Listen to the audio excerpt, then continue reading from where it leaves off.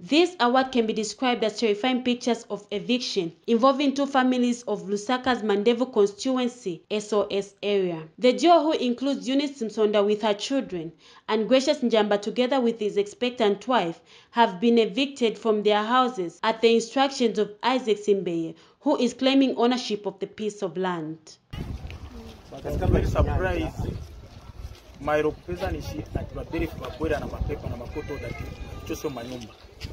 Two houses affected na bambuya baja kumbuyo kuja.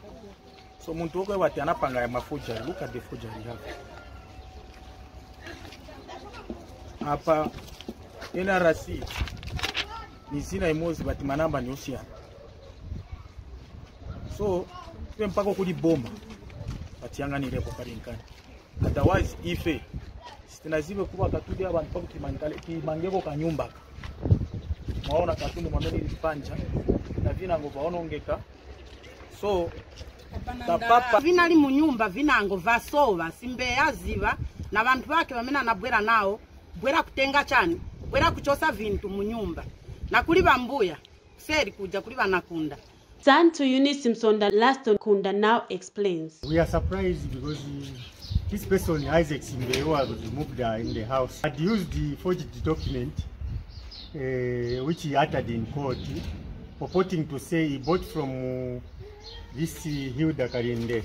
Mr. Kunda has further alleged that Mr. Simbeye did not follow the rightful procedure in arriving at the conclusion. So this Hilda Karinde, it has been established that he had two NRCs, which bears the names of Hilda Karinde and the different numbers.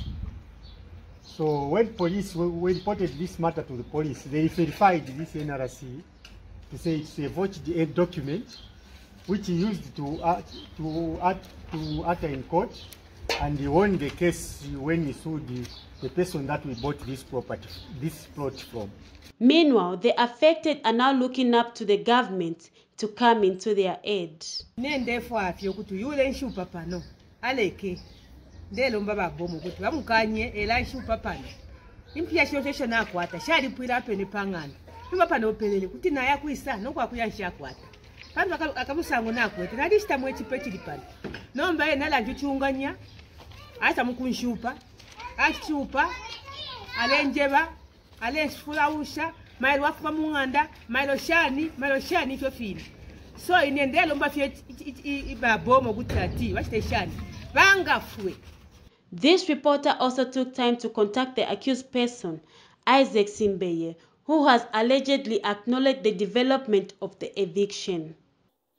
The short reply to that is that I bought that property way back in 2012, if not mistaken.